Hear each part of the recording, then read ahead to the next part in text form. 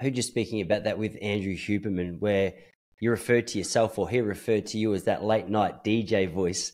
And I thought, Right. what a perfect description. It's a calming voice. And I Right. often notice it's the first thing to go. Like if I'm in a difficult conversation or an emotional conversation, the speed that I speak picks up, the tone that I speak intensifies. I can feel myself getting stressed. You can feel that stress being reciprocated by whoever it is that you're speaking to. But the idea of being able to slow down in a moment like that and control yourself with the intention of actually understanding what another person is trying to say, I find in those moments the most difficult challenge, because at the best of times you can go in and go, all right, I'm going to seek to understand what this person's saying. And that's when you're fully calm, you're fully relaxed.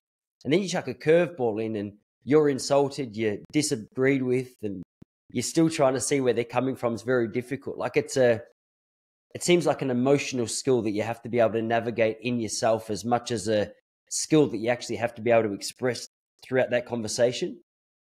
Yeah, well, let's break that down into kind of two parts, and one is seek to understand, and the other is how do you keep yourself under control. Seeking to understand is inadequate. It's essential and it's inadequate. The real difference with tactical empathy is I'm trying to get you to a point where you feel I understand, when you feel heard, when you feel understood.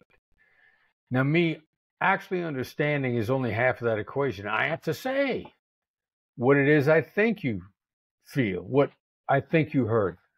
And most people will say, understand them so you can tailor your argument. That's really what people think most. Seek to understand first, then be understood, which is understand where they're coming from so you can get your point across. And there's this chasm in between those two issues of, did you demonstrate understanding? How did you? It's not saying I understand. It's saying things like, I know you probably figure I'm here just to take your money. Or it seems like you think I might be wasting your time. Or it seems like I'm not paying attention to the things that you say.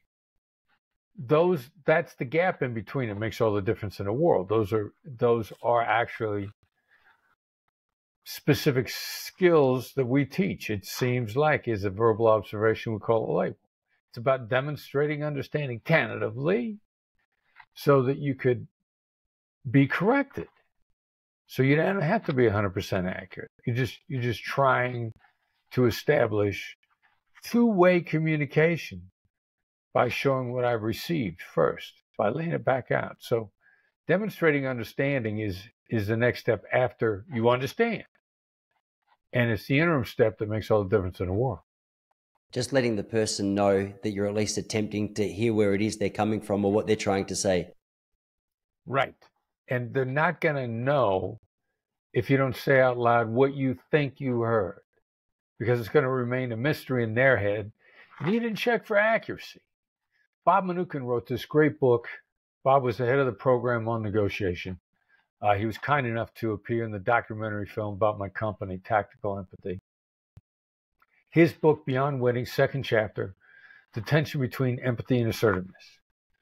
And he called it the empathy loop. It's still the best chapter on empathy I've ever read, better than anything that I wrote on empathy.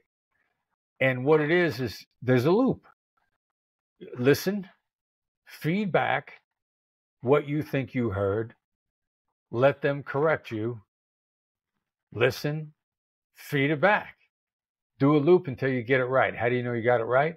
The other side says, that's right. Not you're right.